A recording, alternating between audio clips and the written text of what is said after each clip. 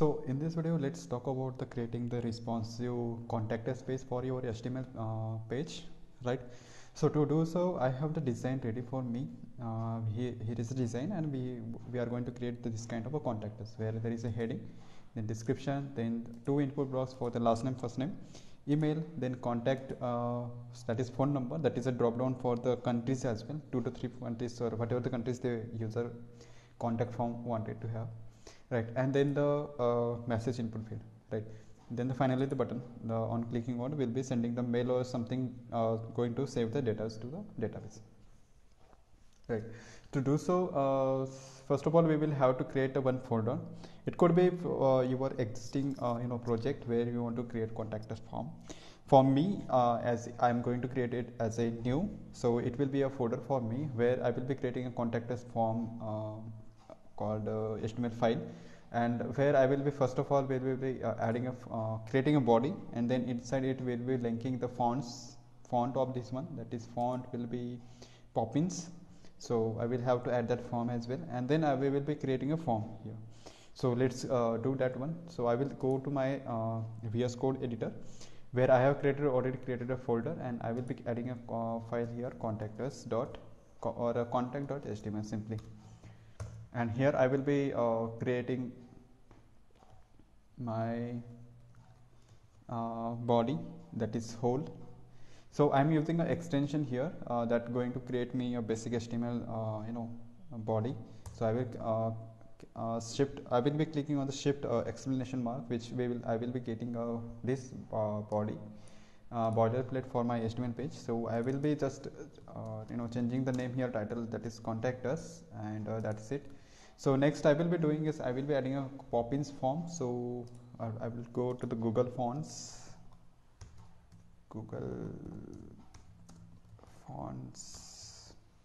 Poppins, yeah, here it is. I will fonts.google.com, and I will be selecting the Poppins from here. So let's try Poppins.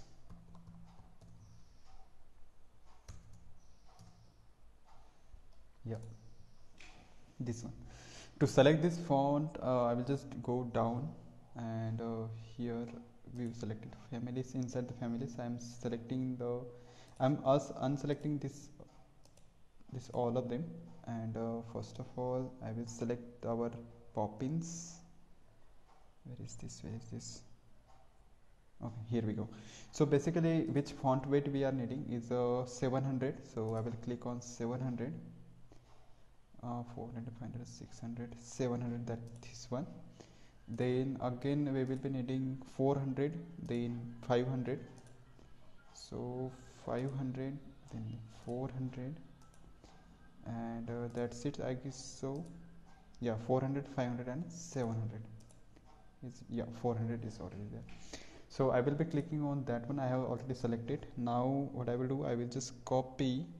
You can do two way you can add this font to your HTML, that is inside the HTML, inside the head tag, or inside the style. So I will click on the style because this will be very much easy. To do so, I will again create a one style.css file here, because anyway for styling I will have to create a style.css. So I will just add this line here. I will remove the style from front and the back, and that's it. And once that has been added, I will just copy this line, that is CSS rule, and below that I will just add a body, and inside the body I will just pass on this font family, so it could be get applied to whole our HTML page. So right, so I will just go and open the file explorer and double click on it so that I can have the preview here. So this has been done, so our font has been added. So let's go to our front end design.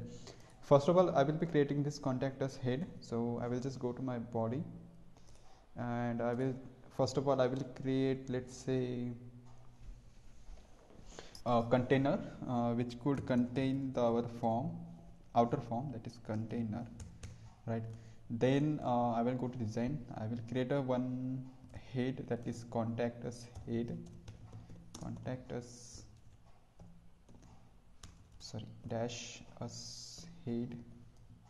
Then inside it I will be just copy the content, and I will just call it as a p tag, then sorry, not a p, just added this content, right? So I will just, now I have added this one, so I will just copy this css from here, and inside the style.css I will just move, call it as a head, sorry, contact us. What is the class name of it? Contact us head. Okay, so contact us head, just paste the style here. I will remove this style name from here. So font family is already been applied, so no need to that.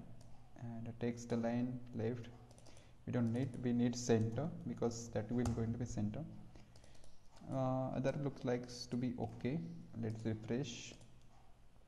So you can see the style has been rendered. Let's see if that has been applied or not. Okay, contact us. We have forgot to link our style.css here, so I will just add a link css, that is style.css from here. Okay, so I will just refresh now. See, now you can see the style has been rendered, also the fonts has been rendered, and also the all the css for it has been rendered. So now that has been here, I will just now click on description. So I will create a next div, that is contact us description, DESCRIPTION, sorry, then create this one. Just copy the text from here, then paste. You can, to copy the paste, to copy the text, just click on this text or either click on this copy button. So that has been here, and I will just copy the name of the class. I will move to our CSS, just add the class and just copy again this typography section whole. Remove this one, remove font family, text align center, that is okay. Now you can see this has a max width as well, that is 518, meaning that this has a particular width and we wanted to keep that width as it is. So we could use a max width parameter here to specify the width, that is 518. So let's try to refresh. So you can see that this width has been applied, but that is on the left side right now, right? So what we can do is we could add margin auto. Let's try that one. Okay, margin auto will help. Margin auto will add some automatic margins on the left and right hand side depending upon the width of the section. So it will move to the center of it. That is, let's look okay now. So I will just add a margin here, auto, and then again I will have to add some spacing around it, like top and the bottom as well. That is 51. So top is 40, below is 51. So to avoid the margin, margin parameter goes from top, left, bottom and right. So we want left and right to be auto and top and bottom to be added. So I will add a top as a 41px, left is auto, that is okay, bottom is 51px, and the right is auto again. So this will add top, bottom, and it will remain in the center. So you can see this has been successfully added, and you can see the margin outside here. Okay, now that has been added. So let's add our first form. I will just format this one with the format document command on the HTML, from the VS Code. Now the actual form I will be adding, this will be a post form. So action, depending upon the where you want to redirect this form after the post request, that can be added there, but I will just remove that because we don't need that right now. Now next thing is like adding a label and the form. So what I will do, I will just create a wrapper for this one, that is input. I will call it as input box. This will remain same for all the inputs. Then label, this will take a for, so it depending upon the input field we could provide a name, and label name there will be, and then the input, actual input. So for now the first name last name will be text, so input will be text. T means text, right? So what I will do, I will just copy this to just paste. As you can see, this has been in a row, right? So we again need to wrap this one inside the particular div so that we could add create 2 columns. So to do so, I will just provide first, last and wrap, and I will move these two sections up in that section. To move from the keyboard, just click on Alt and up arrow. Okay, so this has been there. So I will again copy this section from here, paste one more time, two times, one more. Now I will change first name, last name text, second is email, so I will change to email. Then phone number is a number field, so it will be number. Remember, we also have to add select here as well, select drop down, that can be take having a drop down, and the last one will be text area, so this will again change to text area. So it has default 30 columns and 10 rows. We could provide some restriction on this one as well. We could see how we can do this one. Okay, now let's add our first general CSS first of all for input boxes, input and text area, like you can say this border margin or something. So what I can do is I can copy, which CSS I can copy. Okay, so I can copy definitely the border is of color this one, so I will just add a border 1px solid and the name of the color, it is #9c9c9c. Then color of this one is grayscale white, but I don't think so. Yeah, grayscale, again grayscale. Okay, so color again will be the same, so again color will be the same, and font size will be now we can copy this one, so that can be applied in the inside the input boxes and text area. So this will add a font size and all the stuff, and that's it. Let's try to refresh. You can see this has been okay has been rendered. So next thing I will be doing is I will be adding placeholder for each and every one, so that we can see the input as well. So I will just copy this text placeholder attribute, that is first name to text, copy the text, just click on that, then placeholder again, last name, copy paste for email, it's email,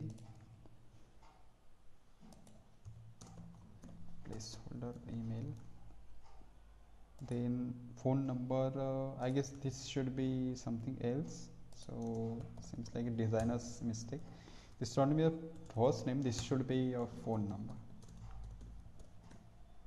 Okay, again your message, that is okay, placeholder your message. Now let us refresh. Okay, now this has been okay rendered correctly. So again we can do is like we could add a width to be 100%, that we wanted to have the width 100% of the particular section, so that it could take whole. So you can see now this is taking whole as a section, and again the padding inside it, that is 1832 is fine, it's everywhere is same, or I guess 30 could be fine. So padding, inside padding, it could be top bottom will be 18px and left right will be 30. Okay, now you can see this input boxes has been bigger. So this bigger boxes of will be 62 height. Is it 62? It's a 63. So I will just add something little. Let's try now. It's a 61. So 18 is fine. No matter if there is 1 pixel, it's okay. Now our label, we haven't added label, so let's add labels as well. So first name, so label will be going here. So this for will be going for first name, so I will just add name Yan capital, like this one, and this will go for the for. Then last name will be the same, so copy, paste, just remove the space, copy again, paste it there. Last name again here, again email will be the same here as well, and also here as well. You can also add ID same as a name if you want, but you can keep it as a different as well, but for this time being I'm just keeping as the same. So phone number as well needs to be added to the for.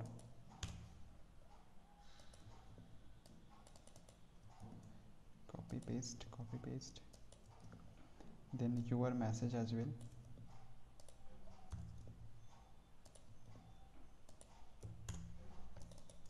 Copy paste, name of it as well. So we have added our labels. Let's add a label CSS as well. So I will copy the CSS labels. So label will be having the CSS of this one, so remove the first two, this will make sense. Okay, now color is something different, so let's add a color as well here. In a color, add a 333, and other than that it's look like to be okay. We added a weight as well, so let's refresh. Now we can see the label has been also rendered. Now this form is stretching below the form and is taking whole width, and also it is scroll bar as well, right? So what we can do is we can do one thing, that we could add a max width to this section, whole section, that it can remain in the floating point of it, that is page. So to do so, what I can do is I can add a form max width to the form. Max width will be the width of the text area that is below, that is 839. Also the margin will be auto, so that it could remain in the center. Now let's try. Okay, this has been in the center. Margin auto has not been added. Okay, now it is remaining in the center as well, right? So this we have successfully added that one as well. Next thing we have to do is we need to make sure that this is in 2 rows. So you can see the first and last wrap, I could add a display property to be flex, and justify content space between, so that it can go, stretch to the end to end.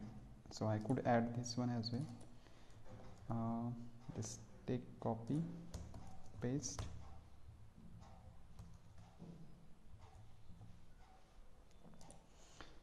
display, sorry, not inline, it should be flex, and justify content to be space between. Okay, now this is okay, looks okay. Something is missing here while copy pasting. Okay, we have removed this one. So again we could do the same, that is display flex. It will not take more time. Margin auto, margin we don't need, it was a justify content space between. So now it looks okay. Now if you can see, if I inspect this page, you can see if I go to the element on the form, you can see the input file elements are going beyond the form, right? So why this is might be happening, might be because the padding that we have applied is taking outside, that is increasing the width of the particular element. Due to this might be the reason that it is going out of the box. So to do so, there is an important property we need to consider, and we should add in every page, or at least on the the root style.css, that is star. And for every element on the HTML page, do a box sizing. That box sizing needs to be border box. What does it mean, right? If you have the extension, then you will be able to say that specifies the behavior of the width and height properties. So this means that whatever the padding we will be adding to the particular element, it could be div, it could be input box, it could be anything on the HTML pages that needs to be included in that particular width only, not outside. Like currently what is happening, it's going outside, right? This if you see on the margin side, on the right hand side, there is an input box going outside the box. So if I refresh now these boxes needs should be remain inside the particular box size only, now not outside. Now if you can if you inspect the element, the width also been reduced and the boxes are inside the particular specified width, right? So also in a particular way, in a meantime, I also added this container. Also we could add a container max size as well. So I will just copy the container, I will just add here. So we can also add max size width for the container as well, that is 1200 px. That is by default width we take for HTML pages on any website. So that could be added here, and also margin auto, so that it could remain on the center, right? So if I refresh now, this will remain, this going to add some margin, like you can see, and this has been added now. So as we know, we already have added this display flex property for our here on the first and last wrap. So what we can do is, like, we could add a width 100%, we have already added, and that padding also been added inside the input box. So now what we can do is, what we could add width to be 50% for all the elements inside that flex property. So now this is taking only 100%, sorry 50%. So I will go there and I will add 100% width. Let's try, sorry, width to be 100% and width to be 100% to input boxes. Remember, this is going to be on the input boxes, so it could take the equal width of the particular flex box. So also we need to add a margin as well, because in the design you can see there is a 14px margin. So what I can do is, like, I could add, first of all I will add this width to our input boxes. So it can be, can take those widths, that is with 50%. Okay, just add dot here. Now on the first of input box I will do a margin. Let's try that one. I will just use a pseudo element of the first child, that is first child, and I will add I will add a margin left to be 10px, sorry 14px directly. Now let's try what result it gives. Okay, this seems to be on the left hand side, not, we need on the right hand side. So now this width has been, now the spacing has been added by this one. So now you can see the page is already almost is done. What needs to be added is, that is spacing inside this particular divs, that is 19px here, 19px here as well, and 20px here. So I will use as a 19px as a by default margin for the input boxes. Remember,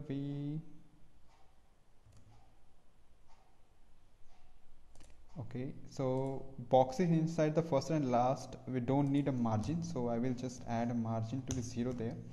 And the boxes which are outside the directly exposed to our HTML page, that is input boxes, I will add them as a margin top as a 19px. So let's see what is the result. So you can see, I hope so, there is no margin here. So you can see the margin is not applied to the first and last wrap, but this has been applied to the input boxes which is outside that particular wrap. So now the padding margin also been added. So it's almost done. So now the last element is, like, you can see the UR's message is resizable, right? So to make the fixed width, I will just add the text area. There is a property called resize property for the text area, that needs to be both horizontal, none, vertical, or calculated, something depending upon the need. So I will just add a none right now, because we don't want to have the changing in the width. Also the height of the width is almost 178px. So to do so, I will just inspect the element, I will go to text area. I will go to its rows. Rows needs to be removed. I will just try 6. Now try the height, that is 107, so also needs to be reduced to 4.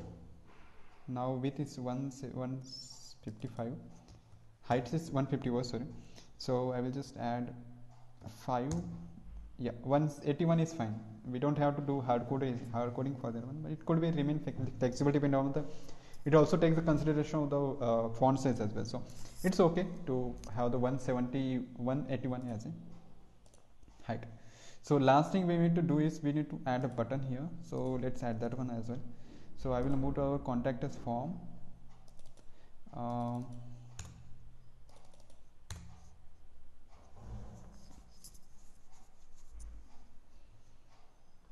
Now below above the form, ending form, I will just add a button wrap so that it could remain. We could add this, if needed the CSS for that one, we could add an as well. So I will just add a button wrap, then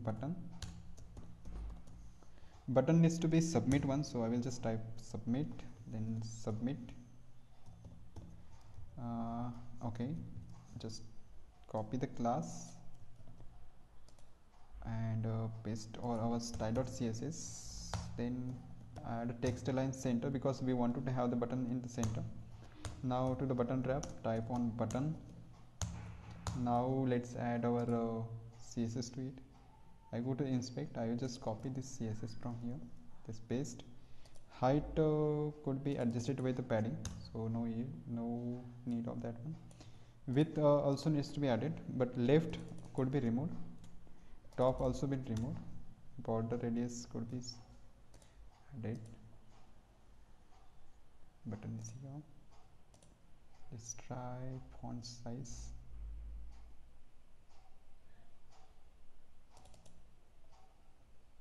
This one as well, copied, pasted. Okay, text align to be center. Now the color, background color is remaining. Grayscale. Actual background color is this one. So background color.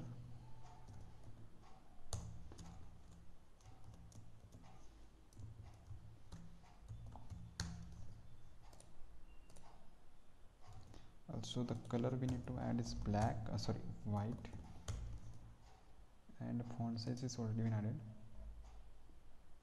We don't have, okay, the border is of 3cc px, so let's run a border 1px solid, color code, refresh. You can see this has been added. Now the margin needs to be added, that is 40px, so I will just add a margin top as a 14px here. Now done. So this way we have completed our contact us form. It's also taking the consideration of the width or max width that we have provided to our classes as well, and the container as well.